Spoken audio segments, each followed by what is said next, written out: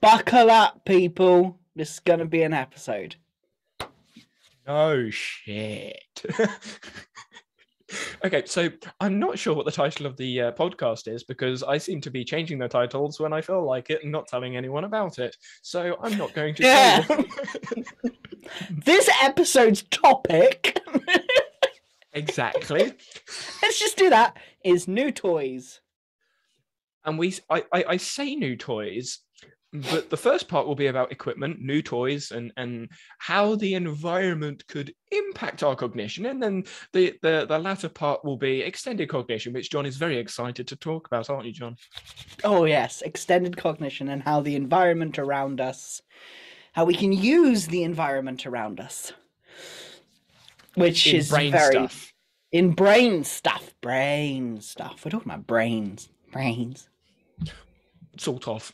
But we'll get to that. Yeah. This is going to be such a good topic. I can't wait.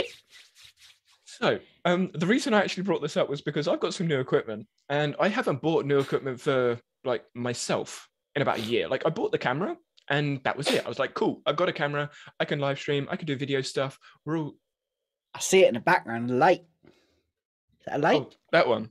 Yeah. I got three. There's another one there and another one down there. Yeah, so I got some more lights because my room's orange, and obviously my video's teal, like the hue is orange. And if I put that light on up there, I get even more orange. And then the color grading in my videos are just a pain in the bum.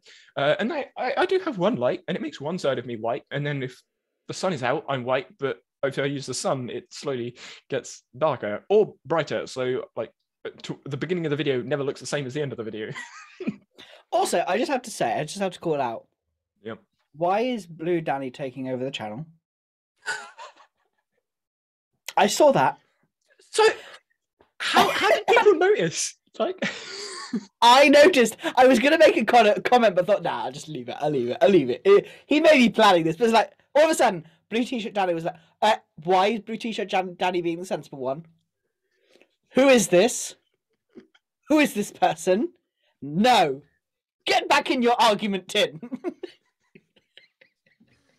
Yeah. It's funny because obviously I made that change deliberately because I didn't think the orange would fit on the background well.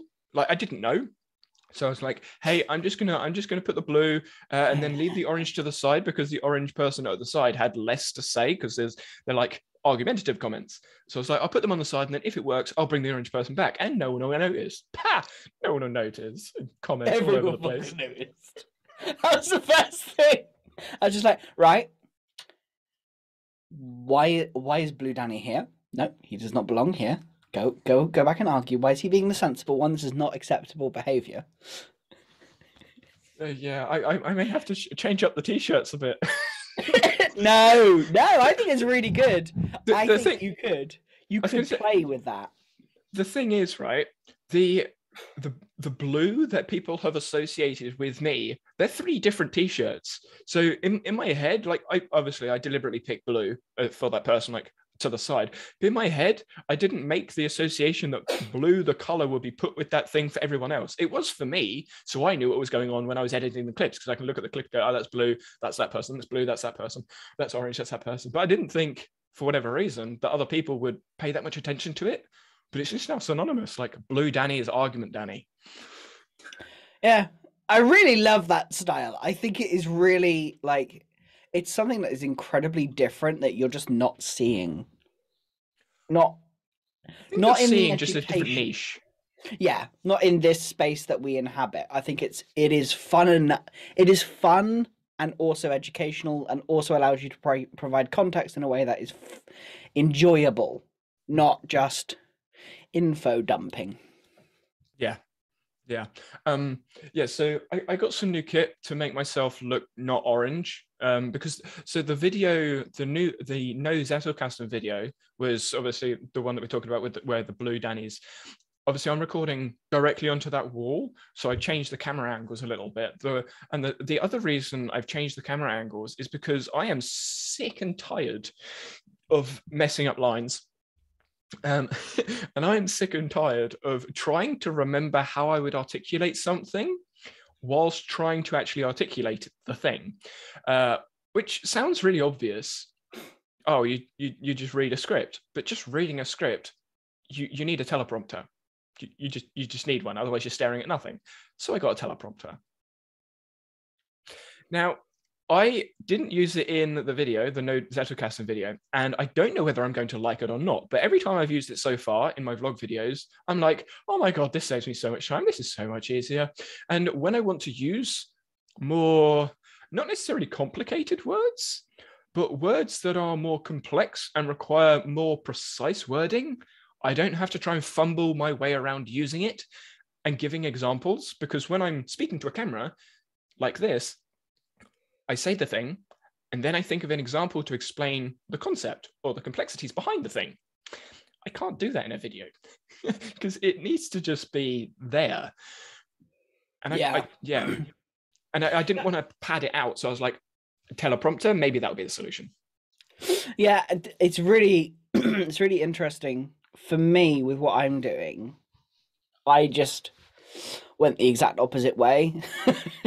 Because my big problem was teleprompting and trying to really flesh out what I was trying to say meant what I was trying to say was it was lacking. It was lacking was lacking too much context. Now, I could, of course, go down the route that you're going down with having an extra person doing the context, but on audio only, that doesn't really make sense. Not in the same way. It would be harder to do. Oh, I could do it. You could shift the audio, maybe like high or low, so your voice sounds different. Could do, but that's more work. Oh, not if it's one audio file, because I record obviously the two individuals, so I've got two files, one for blue, one for orange, and if you just shift the entire one of the files up or down, or put some effects on it, you could save an effect and just like dump the template effect on. Could do. Yeah, that's true. It's just an idea though. So yeah, but I'm not sure whether, I think for your audience, who are people like us, that is kind of who we're talking to. Whereas for me, I'm talking to business owners, so they don't. I'm not saying they don't necessarily like it, but they want the quick and easy answers, which obviously I cannot provide and will never provide because things aren't that easy. But it's about trying to create something that is easily digestible, which I think your videos for us are easily digestible, but I'm not sure for Gen Pop whether they would be as easily digestible. Okay, now this is interesting. So this is something that I've been speaking about in my vlogs for about a week, and it's applying cognitive load theory to what I'm doing with the conversations backwards and forwards. And it's actually, I spoke about this literally before we got onto the call, like in my little walk around circle thing, in my room. And so when I'm talking backwards and forwards, it's essentially the completion effect principle in cognitive load theory, which suggests that you have an example that you have sort of filled out, but you need, like, the person needs to fill in the gaps to understand what's going on, to get the learning effect. And that's what the talking backwards and forwards sort of does, because misinterpretation and misconceptions, which are essentially the argumentative points that I bring up, they are points where you need to have a fundamental understanding of what the point is, the concept is, so that you can understand what the argument is. And then you need to be able to mentally complete it in your head. Or I complete it in one way and you have followed along that, oh, there's a broken problem, there's a solution, I get it now. But if you don't have that base understanding, you need a worked example, which is the worked example effect from cognitive load theory. And that worked example would be like basically a completed solution. And the completed solution in philosophy, psychology, sociology doesn't really exist. Nope. So it's very difficult to come up with a worked example. I mean, to give a perfect example of this, which some people may be like, what? And we'll probably get into it in a minute. But the idea of long-term memory, working memory capacity, density, etc., that's a theory. It's not fact. It's a theory. We don't know. Yeah. And there are, believe it or not, other theories that say working memory doesn't work like that. It doesn't actually have that sort of capacity the way that you're talking about it. But most people don't acknowledge that. They don't think about that because it's just, oh yeah, my working memory is low, or I can't process all of this because of whatever neurodivergent thing, because of my work. It's a base theory, base assumption that we all have. But unless you challenge that, you're just going to go with it, which is where a lot of people go. They go, information processing theory. Yeah, that's the thing. 1950, I think it was when it was brought up. And you're like, oh, yeah, let's just carry on. And that's the worked example that everyone bases their assumptions from. I think what I find really fascinating for me, like, just so obviously I've been looking into extended cognition, all that juicy stuff, which we will get to. We're slowly getting there. We're just like apps. Yeah, done. We will go there. I'm going to try and make a linking comment in a minute. Yeah, cool. So one thing I found really interesting is the fact that we have all just taken on this thing that the brain is the computer. But then when you think critically, it's not. And what I really loved, what I really did love, was the concept that it wasn't always, it was seen as the most technologically advanced thing at the time. So it was seen as a switchboard, it was seen as a pump. And it's just like, how fascinating our perception of our mind, which our mind has created, or what our brain has created. It's ooh, that's juicy. So this linking comment may try and help, or I'm going to make it try and help, but it may not. So the teleprompter that I have is essentially adding to my ability to function through a video, because it is serving as an external store of memory, if that's the terminology you're familiar with. It's the store of memory that is outside of my brain, which is helping me cognitively function, because to speak, you need to use your brain in some way. But if I can't remember what I need to say, I'm going to use the teleprompter to help me do that thing. The argument in extended cognition is the teleprompter is therefore part of my cognition, because without the teleprompter, I can't remember what I'm saying. So I need it to function in that environment at that time, in that context. And if you extend that out using extended cognition, that teleprompter could be your phone, your laptop, your iPad, or a piece of paper. And I'll let you go on a little bit, because I don't want to steal the thunder. I'm glad you mentioned paper. I'm really glad you mentioned paper, because my brain is I find it fascinating we're trying to get off of paper, yet that like people like us in the productivity space, it's inefficient to be working on paper. However, the act of having a paper, something to physically draw on, is incredibly powerful. And for some people, that's the only way, that's their best way of extending their mind. So you've obviously got, I think it's Tom Solid with the paperless movement. And I'm wondering whether we're thinking about it the wrong, like he's thinking about it the wrong way, whether the paperless movement is not the way to think. Sorry, Tom, if you listen. Happy to talk to you about this one. Like, quick caveat, he doesn't actually suggest everyone goes paperless. It's just that's what he's called it, because most people that he works with use digital. He actually suggests to use paper when it suits you. Just as like a caveat. Carry on. Yes, yeah. But I find that idea of like maybe the paperless movement is the wrong thing we're thinking about.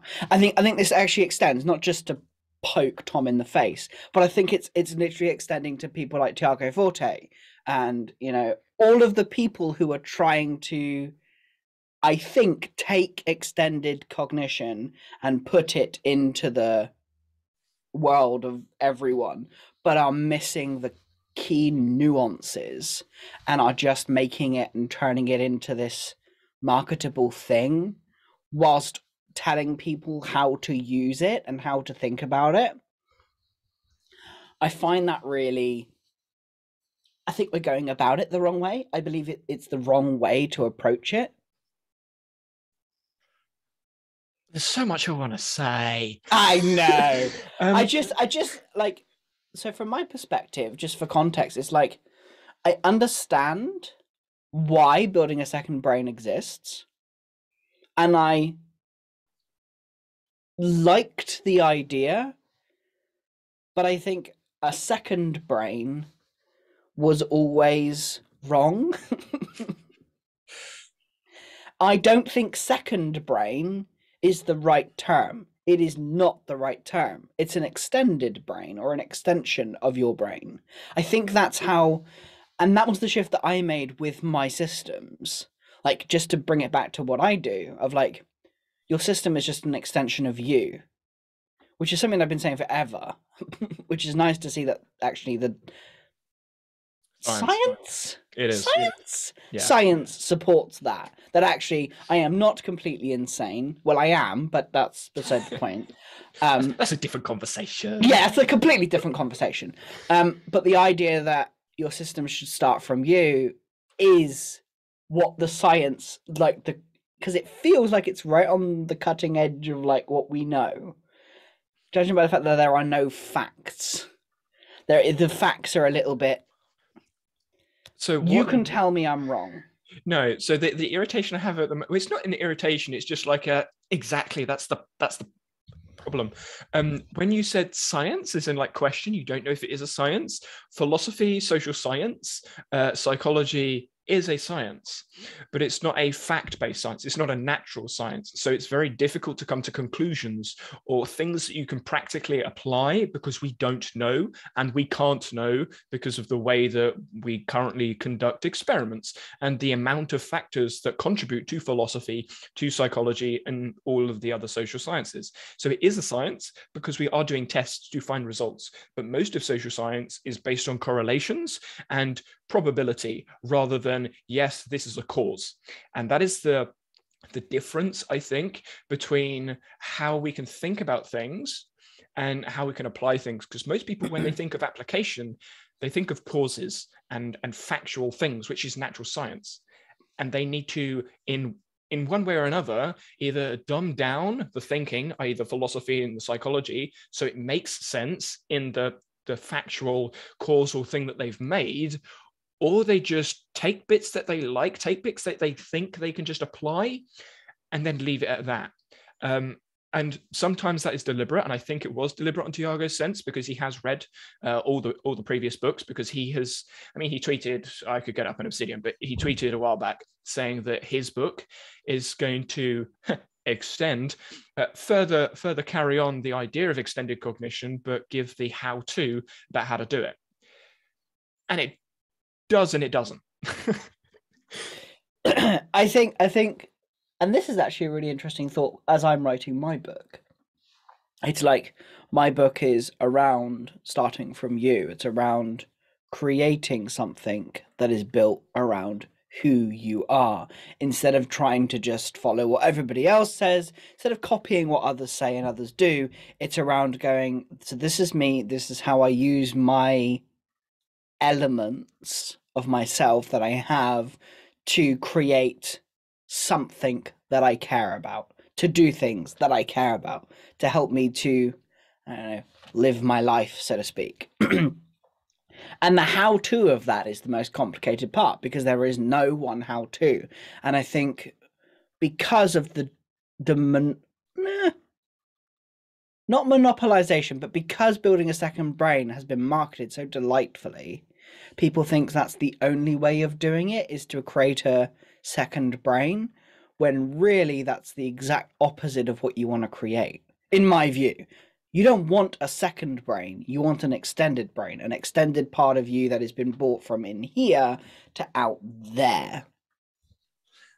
Part of your thinking, not you. Extended part of your thinking, not you. Yeah, I was going to say, I want to sort of try and bring some concepts together. So brain, mind, and cognition. What do those three things mean to you? Are they different? Are they the same? I think good question. Good, yeah. I think therefore I am. That is my response. Good luck editing that bit. It wasn't actually that loud, so. Oh goodness, right. I don't think the brain and the mind are the same. I haven't got a clear answer on mind and cognition. My gut reaction is no, the three are different. But I cannot give something you can grab onto. It's just a gut feeling that I cannot explain. Because I asked the question, you don't think they're all the same. No, it's not just that. Okay. It's also like if I really check in, interoception, like what I actually feel, then no, they're not the same. So this brings up an interesting point that is going to be an argument that doesn't have an answer because it's philosophy. Yay! And this is where I think we may start to move into some like really questionable conversations, which we haven't done apps yet, and like tools and technology. I know. I'm going to bring it back. So verbs and nouns, obviously, like things in English, but how you ask a question depends on whether you're seeing it as a verb or a noun. Is it a descriptor or is it a thing, basically? And the brain is a thing. It's a mushy thing in the skull. Yeah, it's the meat. Exactly. The mind, however, isn't a mushy thing. You can't grab a mind. You can grab a brain. It's not tangible. Cognition. Exactly. It's the action of the mind. Action of the mind or the doing of the mind? Yeah. Ooh. Kind Ooh. of. So yeah, that's yeah. Exactly. So the way I try and visualize this to help people like conceptualize it is the brain is the mushy thing. It's all the neurons. It's the connections. The mind is the electrical connections that go around it that try and bring out some sort of thought, something that is usable. And cognition is the ability to use everything that the mind uses, i.e. extended cognition, and actually does something to the brain. So that would be extending dendrites, creating connections in the brain. It's being able to cognitively assess what's going on. Again, I'm assuming information processing is true here.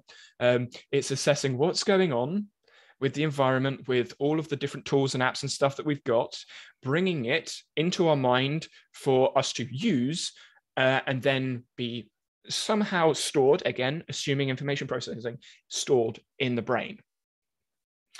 So those apps and tools and stuff that we've got, with the terminology of second brain, well, it's not a brain because it's not the mushy stuff inside your head.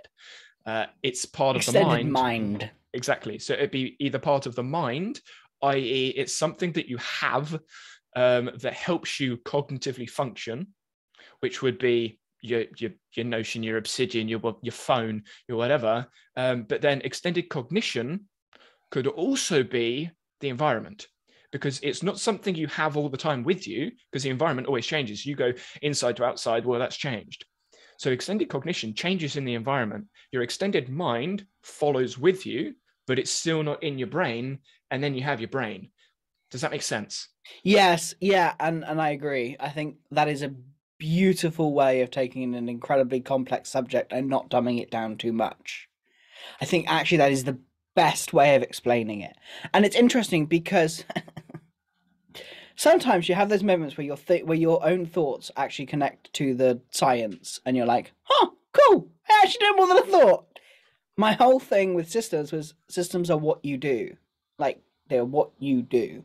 They're not anything more than that. And I think what you explained there is exactly what a system is. It's what you do. It's the things you do based on the context you're in, based on what you're thinking, how you're feeling, where you are, what you're doing, what environment you're in, what things you have at your disposal.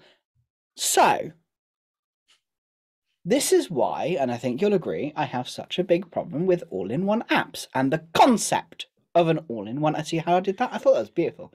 That's where I was going with it next. So yeah. That is why I have a problem with all-in-one apps. That is the issue.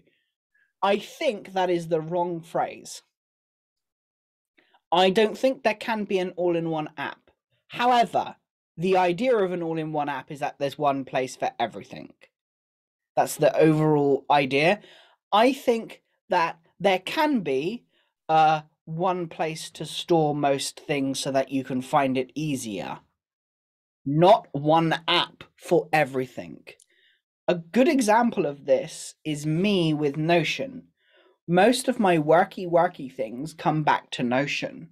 Like, even though I have other tools that are now feeding in, they all come back to Notion. The only thing that's not coming into Notion is my Obsidian stuff, which is just me, my own thoughts, my own ideas that don't necessarily come into the business, although they do sort of, but that's a whole nother philosophical discussion for later. Put that away.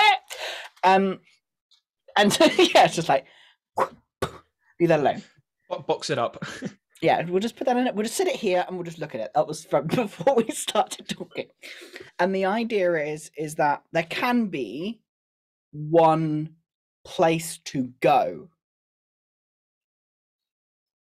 Struggling with the wordings. If you find a better one, there's one position or tool you can use where everything comes together that can exist, but the dependencies is whether you want that and whether that's actually a good thing. And that does change depending on you, depending on how you function. Some people want to compartmentalize. Do so. Some people need to have everything in one place so that they can see what's on their plate. Which is often the people I work with in Notion, is like they need to be able to see all the building blocks in front of them, because if they don't, goodbye, they'll forget about it because it's not in there. It's not there in front of them. Right. So here comes the rest of the percentage. I have had my chance. Thank you very much. Good evening. I'm going to start this off with the conversation I had with Thomas Frank on Twitter.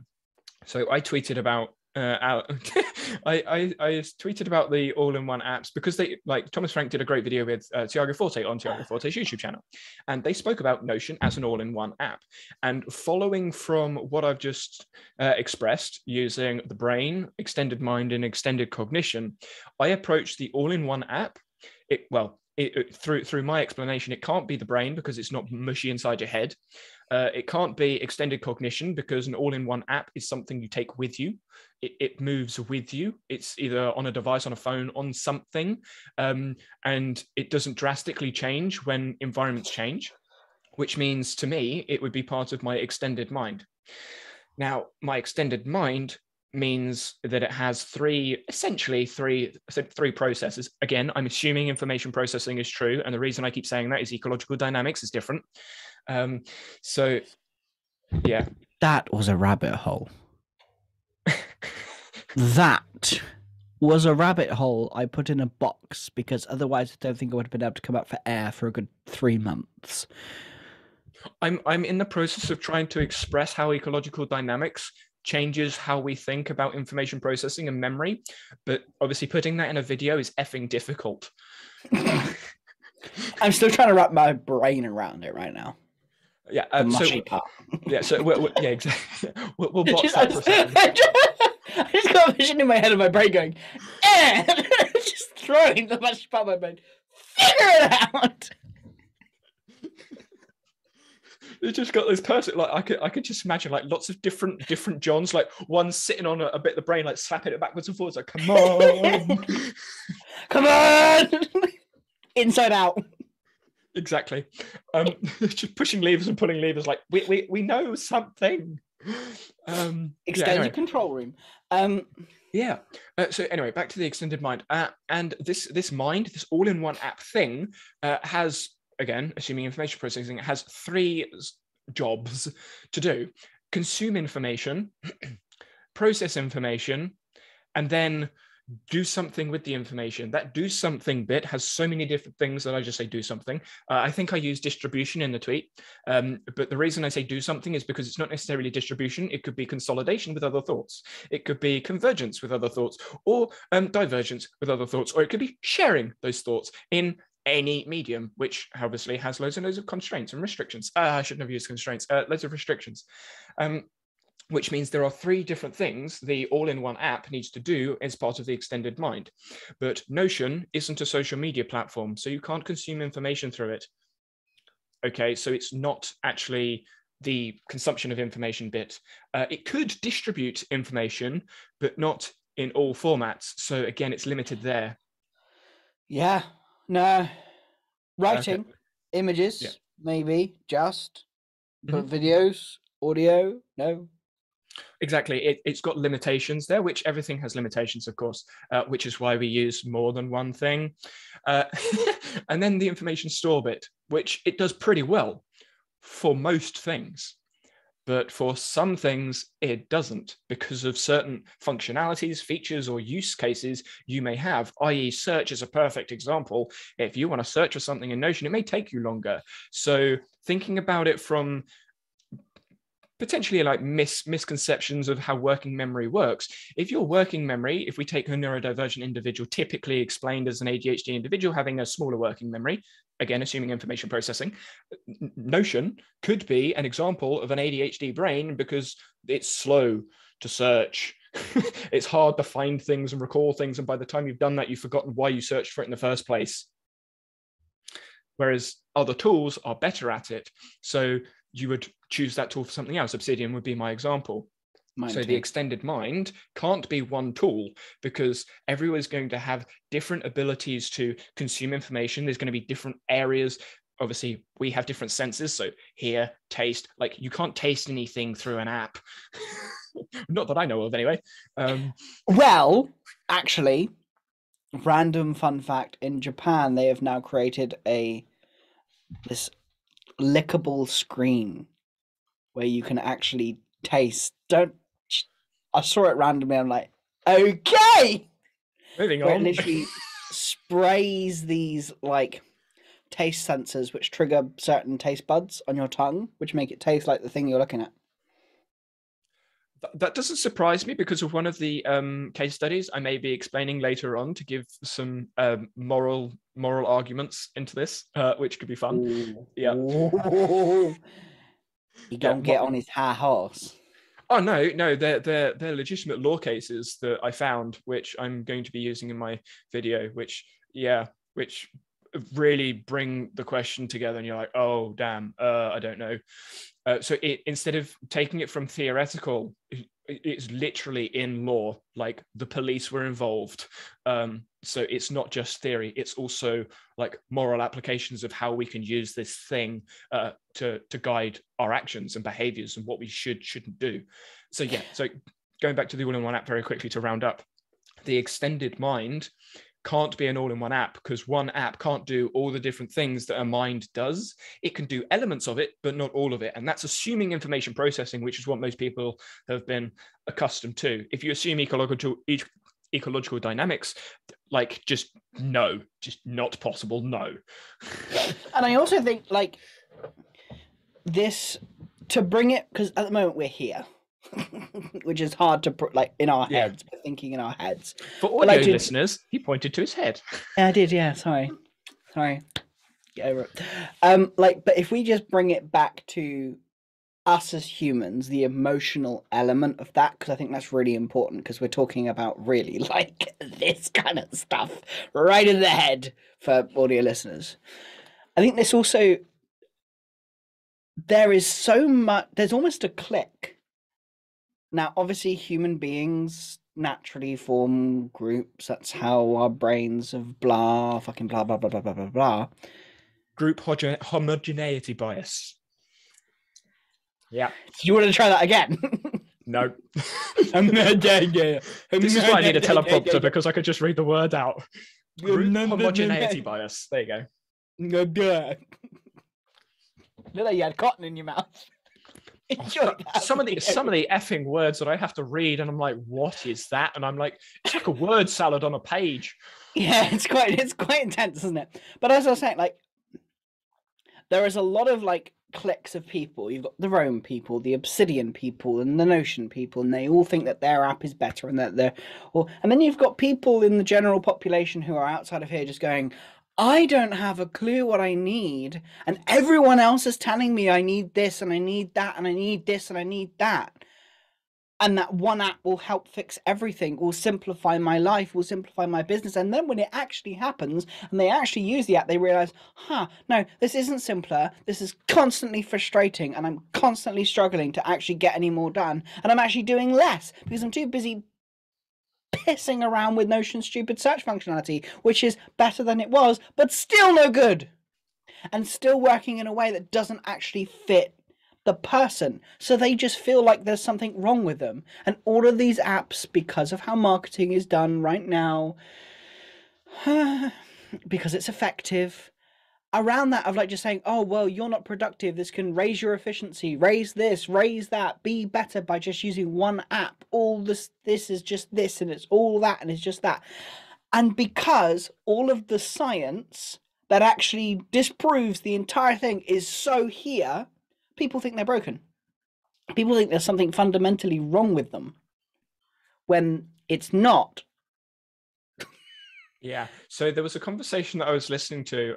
For those that are unfamiliar with YouTube, you may not know these people. Hank Green. Who's that? Who the fuck is that? If you don't know, he is the guy that basically, or he is one of the brothers that runs Crash Course, arguably the biggest educational channel on YouTube. He also runs SciShow, and as in the SciShow as well. Also runs like 4 different companies, has 50 people under him, all about education. So he had a conversation. He's a YouTube creator, TikToker, Twitter, like he just does all the things. He was talking to MKBHD, Marcus Brownlee, who is the biggest tech channel on YouTube. They were having a conversation. It's a podcast. It's the most recent podcast on MKBHD's channel. And the reason I bring this conversation up is they spoke about YouTube and TikTok and comparing the two. And the conversation went in lots of different directions for creators, but also brought up that YouTube created problems because it was so good at what it did. Like, it was so good at being a video distribution platform that it created monetization problems that it had to solve. And TikTok don't have the same issues because it's not as big in the same way. And when we use apps and tools, we are solving problems. But because it often becomes such a big part of what we do and how we function, it creates other problems that we didn't know we needed or we didn't know we had. And that's what I think you were getting at. Like, bringing in this new app, this new tool solves problems, but brings in new ones that you then need to solve. Those problems may be better to solve. They may be harder to solve. But most of the time, because we're working with the mind in these apps and tools, the problem has gone from tangible, oh, I need this tool, to theoretical, how am I going to do this? And the theoretical problems are much harder to understand. Yeah, and I think that, and often I see when I work with clients, they're like, oh, I think Notion's perfect. That is why I stopped talking about just Notion and barely talk about Notion on my socials anymore. That was deliberate because the work does not start with the tools. The work starts before the tools. If you don't understand how you think and work and want to work, how you do work now, how you want to work in the future, if you do not have any thing to grasp, you're building on top of no foundations. So you will just sink, blame the app. And that's why people switch between tools every couple of months, because like, oh, that app didn't work for me, so I'm just going to jump ship. What I loved was how... So bringing it, like associating it with the metaphor that we've got currently with the brain, extended mind, extended cognition. The brain essentially is the app. It's the tangible thing. Would you want to change your brain every 2 months? No, because that's essentially what you're doing with the app. You're changing the brain, the mushy part, because even though the app is used in the extended mind, it's a tangible thing. So it is a metaphorical brain that you're using for extended mind use. So it is building a second brain. So maybe building, depending on the metaphor. That this is interesting. So now I'll come back to my point in a minute, probably, unless I forget, which I might do. But like, are the apps an extended brain rather than an extended mind? The way I conceptualize this is an app is a brain, as in like the device. And then the way that you use the app is the mind. Yes, That's where that was where I was thinking. That's where my brain was going. Well, my mind was going. Well, my cognition was going. Which one? Both. Exactly. All the things.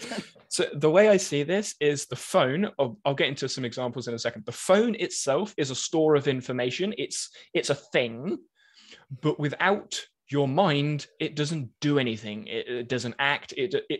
This is embodied cognition, which is another conversation. Yeah. Yeah. Well, that one. I've just started unboxing that as well. That one. I started. That's where she starts the book of the extended mind. It's embodied cognition. I'm just like, oh, this is interesting. Yeah, so I'm going to box embodied cognition with ecological dynamics and free energy principle. I'm going to box those. So the brain, the mushy. Enjoy those open loops, everybody. They're not. You can't close them. No, they would never be a closed loop because it's philosophy and psychology. So it's just.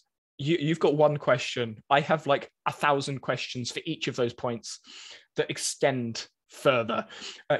So the app is like a brain, and by itself doesn't do anything.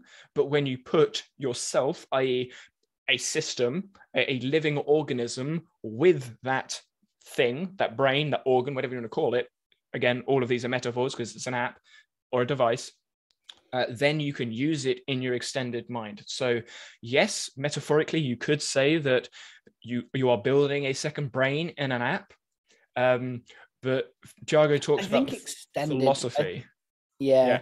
Tiago talks about the philosophy of how to use your second brain, which is not like, it's not how to use your second brain. It's using your extended mind with a brain that you've built, but you could have multiple second brains. So it can't be a second brain. It's just a brain that we have that isn't in our head, which means it's not a brain, which means it's part of extended mind. Again, there's no concrete answer because these are all metaphors. Again, philosophy. So yes, it could be seen as a brain. This is where information processing and ecological dynamics like bash heads. Yes, it could be a brain and store of information, but it's not really a brain. It's part of extended cognition. So they're not discrete things. They're actually the same thing. But they can't be the same thing because information processing assumes you have a store that you go to. Yeah. Hopefully that makes sense. No, but it's great. It does make sense, but it makes about as much sense as it's going to. Yeah. And I think this is where, like, us as human beings have to reach our own conclusions, because I don't think that there is one answer here. I think that's there is our own answer, our own truth, if we hark back to the previous episode where we talked about truth. But I don't think there is a concrete answer.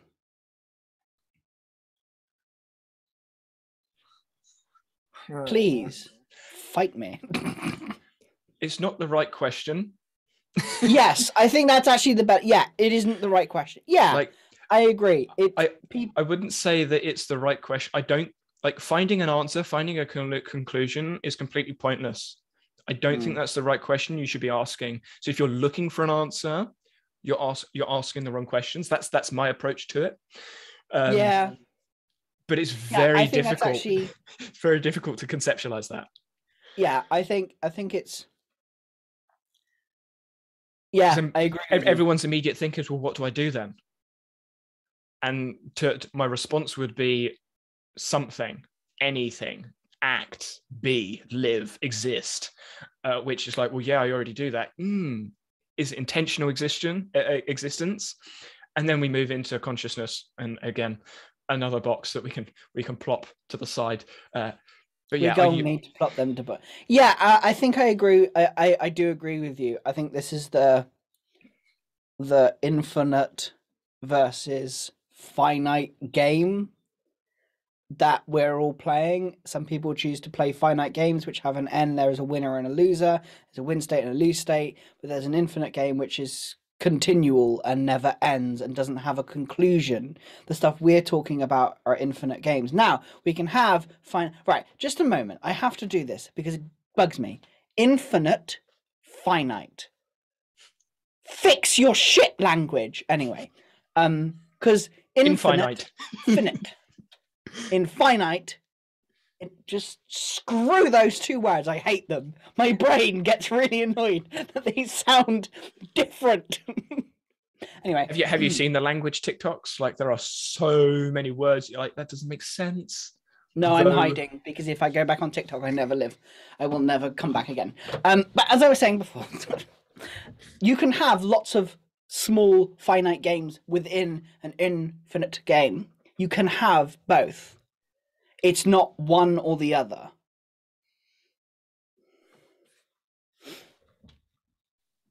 You can have. Agree. Ooh. I don't agree. Well, I don't think the game can end. There is a, well, that depends on your thoughts of legacy as well. Because even if your body dies, does your mind, because the things that you produce create the people you talk to, the environments you've been in, do they continue? Yes, I believe that they do, which is why I think there is no such thing as an end game. Even if you die, the game hasn't finished, it's just different. Depending on your approach, obviously, embodied cognition suggests that obviously when you die, that's it, because you as a body, as a thing, stopped. But your influence on other embodied cognitions doesn't. So how you take that yourself is up to you. Like, your influence in the environment doesn't stop when you die. It certainly diminishes over time, but it doesn't stop. Yeah. But yourself doing the cognition thing, the body part, does. How you want to take that is obviously bringing in religion, which I want to completely avoid. Yeah, me too. So I'm just going to leave that's why that's why I specifically said your legacy, not what happens after you die, because that we are leaving that a frickin', that's not in a box, that is in a locked prison safe on an island. At the bottom of the sea. How it's at an island at the bottom of the sea. Yes, Atlantis. Yay! There you go. We're going to put it into Atlantis. Okay. Yeah. First, we got to fucking find it first. Then once we find it, then we're kind of in trouble. That metaphor did not work, and it got carried away with me. But let's just put it in a parallel universe. I love how you and I can go from really high level conversations to stupid shit. In literally. It's refreshing for the audience. Hopefully. Oh dear. Yeah, so I'm going to bring in a couple of the examples that could bring in some moral dilemmas. Ooh. Yeah. So one of them is a theoretical one that was based in Andy Clark's first expression of extended cognition, which he uses a name called Otto. Are you familiar with the analogy? I think so. Yeah, so Otto is someone with Alzheimer's, and he uses a notepad to remember things. Yes. Yeah, I remember this one. Yeah. And then there is another person that uses their memory, and they want to go to a place, call it a library, and they need to find the address. Well, one person has remembered it in their heads, and Otto, because he's got Alzheimer's, has written it down on a notepad. Now, if that person that's using the memory is drunk or goes on drugs or gets hit in the head, that's abuse, that's brain damage, and they will forget the information. And we know, okay, that's bad memory for whatever reason. There's a cause to that. If someone takes Otto's notebook, it's just a notebook. Oh, it doesn't matter. But it's the same thing, because it's where he stored the information. So is taking Otto's notebook mental abuse towards Otto because he now can't remember where that place is? That's the question that was brought up in the paper, and that's where extended cognition comes in and everything that we sort of explained. And that's a moral argument, but that's a theoretical example. What are your takes on that? Yes, it is. I believe it is. Because from my perspective, with autism and being on the spectrum and how my brain works differently in my unique ways, and seeing that experience from my wife with ADHD and my kids with various forms of ASD, it all affects us differently, and we all have different tools that help us. By taking away those tools, we are taking away part of our own brains and their own way of working. It is I feel, a personal attack on who we are, as human beings, because we use those tools, we use those solutions, which is why I believe, linking back to productivity being personal, being back to business being personal, leading back to all of those things that I talk about on my, like, with my business, I feel that by taking any aspect that you use to help you to remember things away, by not having something that fits you and finding you, is a form of abuse. Hands down. This is not like, to me, I don't view this as a discussion. This is how it is in my head, because you're taking away something that helps people to function in a way that they want to be able to move around the world, to be able to navigate the world, to be able to remember things that are important to them. So I had the same thought, and then I was like, okay, where do I draw the line because of extended cognition? Where do I draw the line? Is it the notebook that you use? Is it the notebook that you had that you may reference? Is it the environment you're in that has the cues that help you remember? Is it the people that you're surrounded with that help you do whatever it is and think the way that you do in the environment? Where do you draw that line to abuse?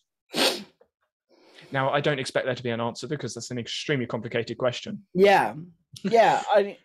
And that's where the theory is. Extended cognition, okay, if other things are part of our cognition, phones being a perfect example, which I'll get to a real life example in a minute, phones being a perfect example, okay, where do you draw the line to that's extended cognition, or that's just something in the environment that's helping me in cognition? What's that definition? And that's where the theory needs to be somehow applied into practice, which is there's no answer to. So what are your initial thoughts on that? Where would you initially think to go in your maybe just questioning? Yeah, it's a good question. And like you said, one that doesn't have an easy answer, one that I cannot pinpoint where, like, there's a side of me that's like, anything. But that is impractical. Exactly. But just because it's impractical does not mean it is true. That's the thing. Like, and then that holds another, if you involve other humans with their own things, then it becomes even more infinitely complex, because you have other people with their own cognition, and it becomes this tangled web of bollocks that no one can come up with a good answer for. I believe that it is to the best of your ability. Like, so I don't talk about this very often because it's god full of so much crap around the internet, but I'm vegan. So I fundamentally believe, in my opinion, that eating animals isn't good. However, there are certain aspects and environments and situations where I'm going to have a car that has some form of leather in it. Now, I would prefer to buy secondhand because then it's less damaging. It is where possible. It is to limit the damage that is being made. I cannot completely get rid of it, but I wish to limit it to the degree that I can. And that is all I can do as one human being. And I think this concept, to me, links directly to this. It's to the best extent that you can, do not remove cognition when it does not harm other people as well. It's do less harm. Interesting. You said other people as well. So for me, like I try to associate this with groups of people, family being an obvious one, or just like close friends. If someone in a group is taken away for whatever reason, or they leave, like just in their own fruition, they just leave the room or whatever, the cognition, the ability to cognitively function in that room, arguably, according to extended cognition, is impacted. Whether that's negatively, positively, it's impacted because of the other people in the room. So a practical example, you may say something in a different way because that person is no longer there. Just as a tangible example to use, in which case that person being arrested arguably would be abuse on the members of the family, which we all feel. We all feel the stress when our family member or a friend or whatever is taken or whatever. So we all feel that. So where the line is suddenly then goes, okay, well, if everyone in that circle feels it as potential abuse on cognitive, on their extended cognition or whatever they're feeling, well, you can't base laws on how deeply someone feels that they are offended or impacted, which is the other side of the argument. Well, we can't use extended cognition in laws and morals, etc., because, well, actually, everything could be extended cognition, which means there is no line. So laws try to, not very well, say body, like you, the person, the thing, like the brain part, and they forget extended cognition. But with the Alzheimer's example and with loads of other neurodivergent examples, people can't function, and a couple of examples I'll give in a minute, people can't function without those extended elements.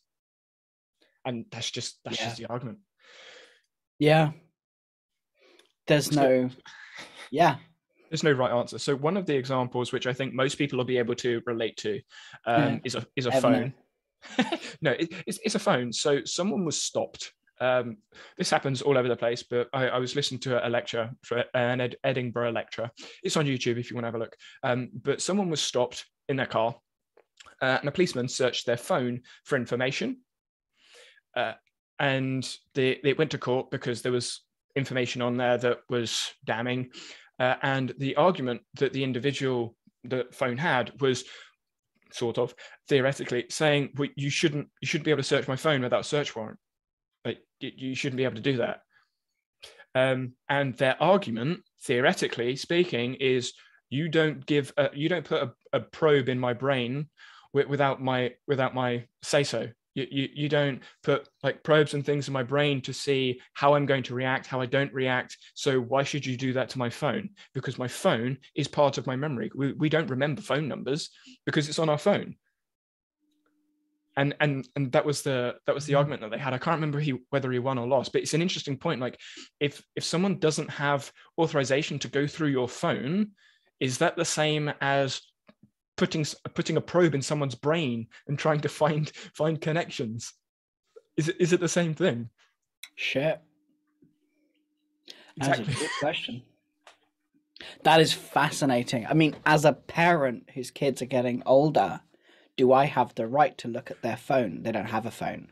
And that's the thing. It's like, no, I don't. Exactly. And that is where I moved that conversation. So that conversation was law, police with a person.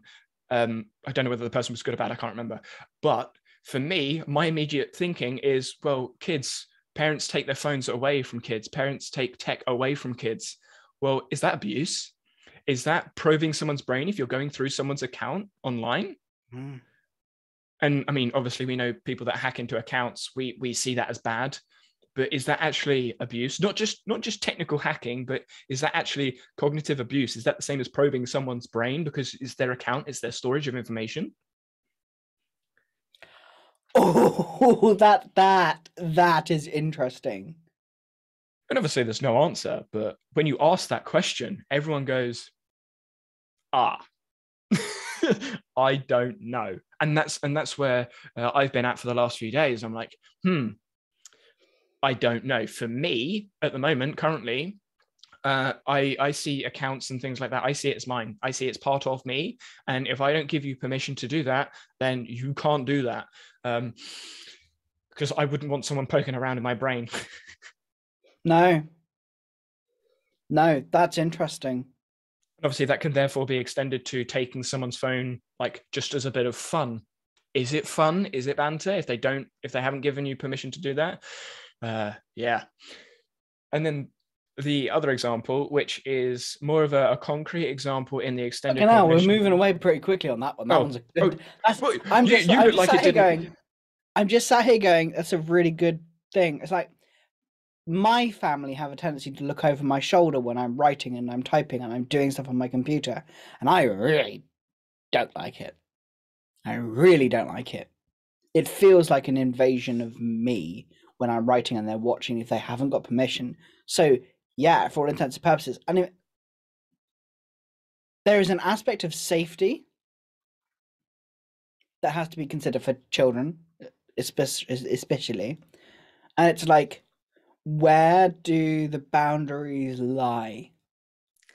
Do you trust? Or do you err on the side of caution? And it's an interesting, like, discussion.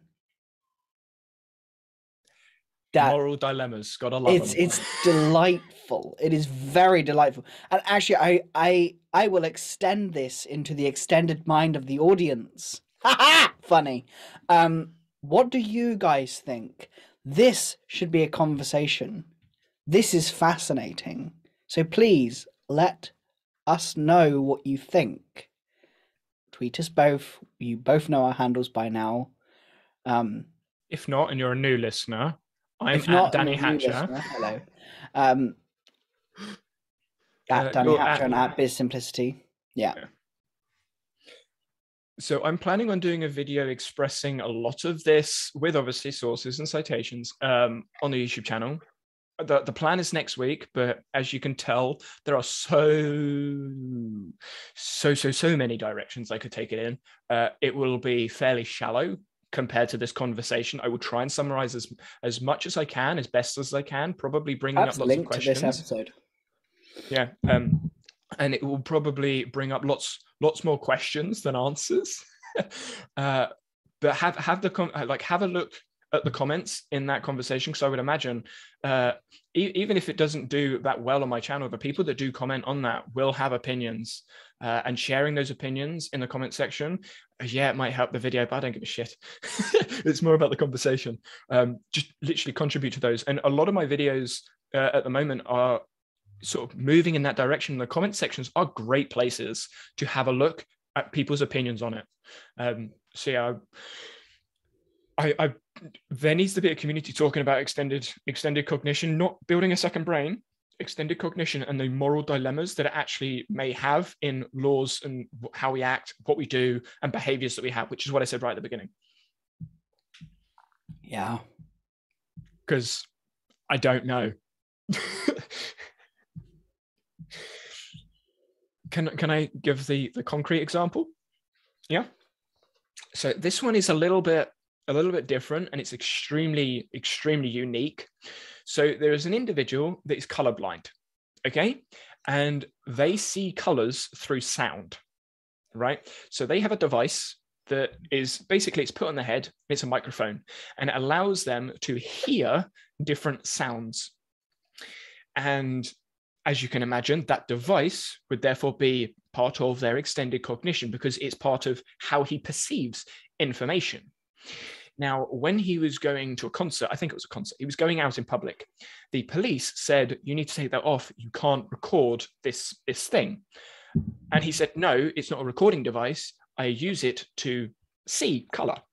And the police didn't believe him, and they took the thing off his head and said, you can't wear that in here. And the guy was kind of obviously frustrated, but it was damaged. The device was damaged. And in court, he then said, well, this thing, I can't see well without this thing. This person damaged this thing, therefore they damaged me. It is abuse. He won the argument, I believe, in court, and said, yeah, that's abuse. And then they got like all the law stuff settled that. But that's a more concrete example of extended cognition in saying, well, this person sees through this device, like literally sees through the device, and it was taken off him. And I'm just like, what? I mean, yes, that's a very unique example and a fairly extreme example, but it's much more concrete than a phone. Whoa! What are your initial feelings? Yeah, it's abuse. It is. Yeah. I feel sorry for him, even though it's like this Yeah. microphone that's on top of his head. I feel sorry for him. There's even a picture in the presentation of his passport. It's either his passport or his driving license has a picture with this microphone thing on top of his head because it's how he sees. And he's like, there's no point me taking a picture without it because I always wear it because I don't see without it. Yeah. And it's, but when you think about the amount of the different technology that could be coming out moving forwards, how do people police that? Like if you're in a crowd of people and someone has an earphone in and that earpiece allows them to hear, like we've already got now, like hearing aids, and you're dancing around and someone bumps you and then stands on your hearing aid, is that abuse? Is that deliberate? Is it not? What's the, like, where's the intention to that? Or if someone has deliberately like hit you in the side of the head, knowing that you've got something there, is that worse than just hitting you, slapping you? Like, So I was listening to a podcast, which I need to remember what it's called right now. so you're going to go into Notion search and find it? You're funny! You're so funny! No. Hidden Brain. They're doing a series as part of the podcast called like Mind Reading, and around how we portray the things that we do. So it's like, so the example that was given in the episode that I was listening to was around someone who accidentally poisons someone. They're making a cup of tea and they put some white powder in there thinking it was sugar, but it's actually poison. Versus someone, I think it's just a hypothetical question, not actually happening, I think. I see where this is going. Versus someone who who thought that sugar was poison, but didn't poison them. And I think it's intention. Like, my view of that is the intention. If you are intending to kill someone, or intending to harm someone, or intending to damage them and cause damage, I believe whether you do or you don't, that is abusive. But I also know the fatal flaw in my argument. How can you tell? I think you said that because you saw my reaction, because I was like, yes. I'm glad you said intention, because it was discussed. And it's been discussed in lots of different places around extended cognition. Intention requires knowledge and understanding, right? We've obviously spoken about knowledge and understanding. So if you don't understand the impact something has to someone and you do something, because if you don't, like, as a parent, going back to the child example, if you're a parent and you don't understand what the phone means to the child, how it impacts the child, then is it abuse?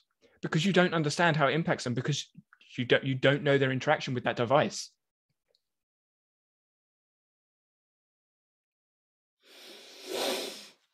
So I think there, and bear in mind, my biases, I'm a parent, so biases right in front of me. If you do not know in the first instance that it is harming them, then your intentions are pure. You didn't realize. However, if you know it hurts them and you do it as a power play, then you are intending to punish. We call it punish your child, but really the truth is you're hurting them to get them to do what you want, which I may get some flack for that. I am so glad you said that, because that's the exact that's almost the exact same like train thought I went on, and this is where negative reinforcement versus punishment comes into learning and education. And the way I see this is, if you're punishing someone, it's not as useful as negative reinforcement. But taking this into extended cognition, negative reinforcement and punishment in the app space or the tech space or the device space, well, Are we punishing people by taking away apps, by taking away features, by not by impacting how things work? So a more concrete example, when Notion servers go down or Google servers go down, no, they can't help it, but is that still punishment? Is it still like, No. is it still damage on us? It's unintentional Damage, but it's still damage.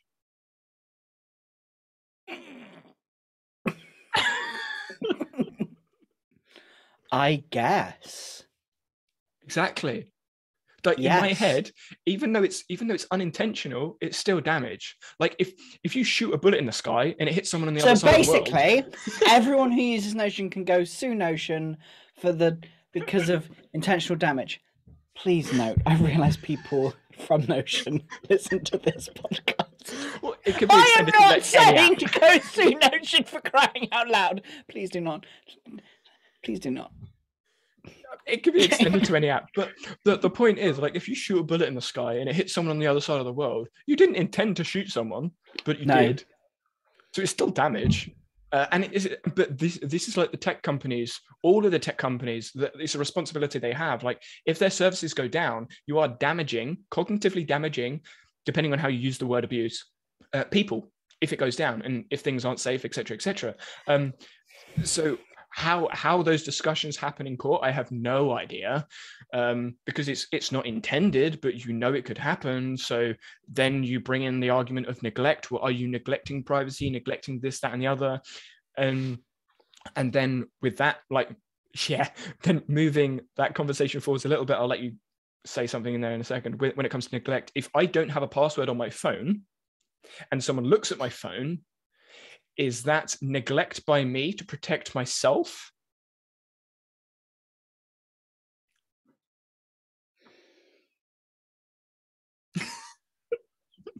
This pause is me thinking. Because it would be the same as a tech company not putting in appropriate privacy policies and procedures and safety mechanisms for their own devices. I guess so. This is my logic, but it's not necessarily true or false. It's just my train of thought that I've been doing over the last couple of weeks. And obviously these are injunctions that there are no answers to. And this is why I'm like, how do I do a video on this? Because these are all questions that I go, yeah, I don't know. I've hit a roadblock.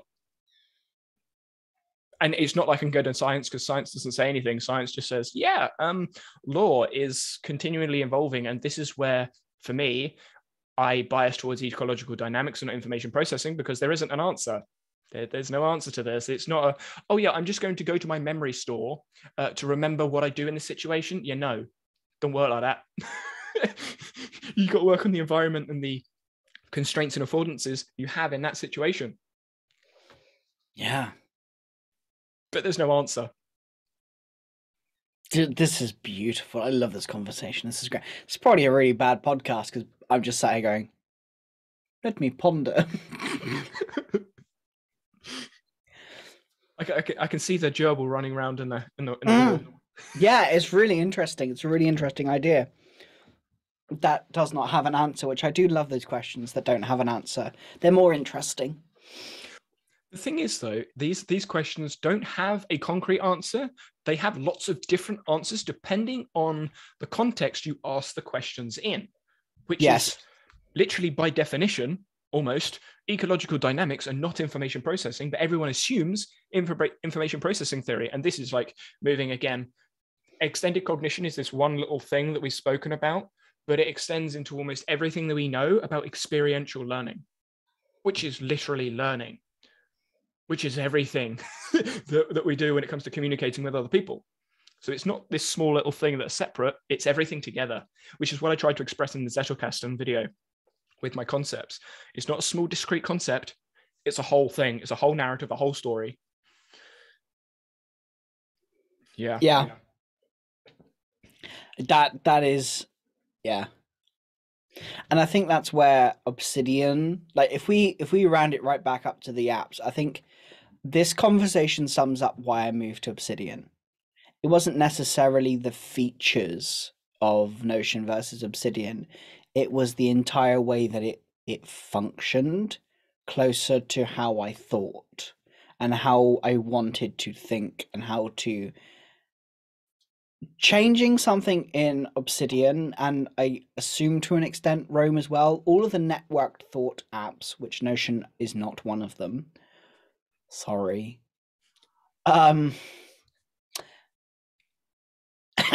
That's just like I can hear it. You can do this and you can do that and blah blah blah. Okay, whatever. Yeah. No. Go to prison. Like in the net. Yeah, go to prison. Right. We put something on an island underneath. We put something on an island underneath water. So.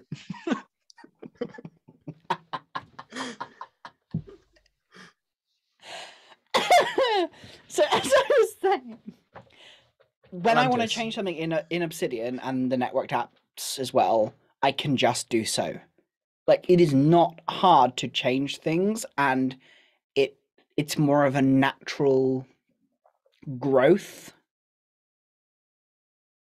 in Obsidian and apps such as, whereas in tools like Notion, where there are self-imposed boundaries that you must make for the app to be effective, I believe, you have to keep thinking and rebuilding your Notion.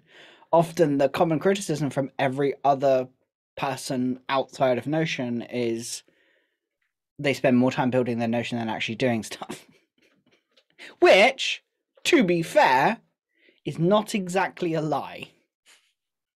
Because as we develop as human beings, our systems have to change, because our systems are what we do, and if what we do changes, the things that we use need to change.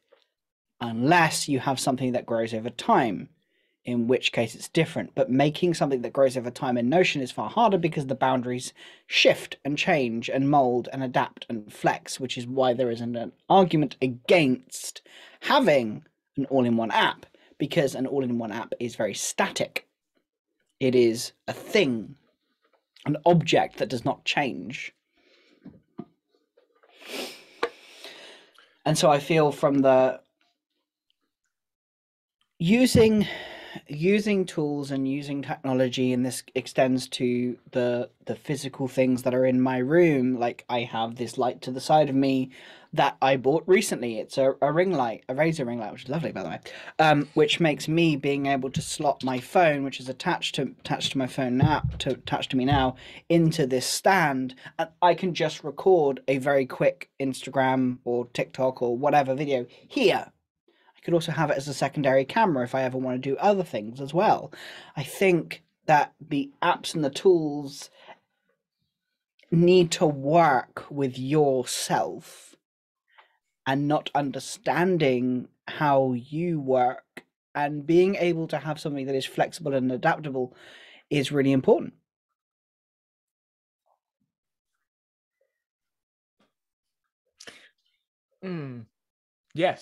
Yes, I agree. Yes. Should we leave it on that one? Yeah, let's leave it on that one. Yep. Because I think both of our brains have gone. I could just feel my brain going, okay, I'm overloaded now. Okay, wrap it up, shut the fuck up. Yeah, now. No, I'm on the point where I want to talk, but I don't think it would be beneficial. Yes, that's where I am. That's where I kind of got about halfway through that conversation. I would need to open up the boxes. And you I don't don't want open to open boxes yet. I'm gonna keep the lids on them for the moment. I may bring up a box in a couple of weeks, but we will see. Yeah, I'm gonna keep ecological dynamics calmly boxed over there. I'm going to try and refrain using the terms used for another conversation, because we briefly went into it. Was it last week or the week before? Last week, yeah. So in other words, the episode last week's episode, which is today's episode when we're recording. I briefly went into it there. So if you're curious, listening to this and didn't listen to that, go listen to that. But it confusing if you don't get it. But yeah, so bye everyone.